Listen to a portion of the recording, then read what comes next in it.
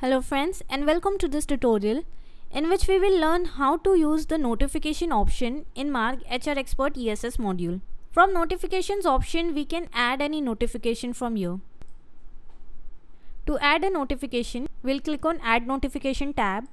If we click on Select User, then here you will see that all the names of your team members will show. Through this option, an employee can communicate with their teammates and his reporting head. So I can select the user to whom I want to send the notification and type the message here. Then click on Submit. After you click on Submit, then this message will be shown in the inboxes of your teammates whom you selected. So in this way the message will be shown to the users. To view further details, we'll click on this message. And the messages that are sent by you are shown in the Outbox tab, and it also shows the number of reads, means how many users have read this message. To view complete details, we'll click on this message. So only one user has read this message, against whom a tick is shown.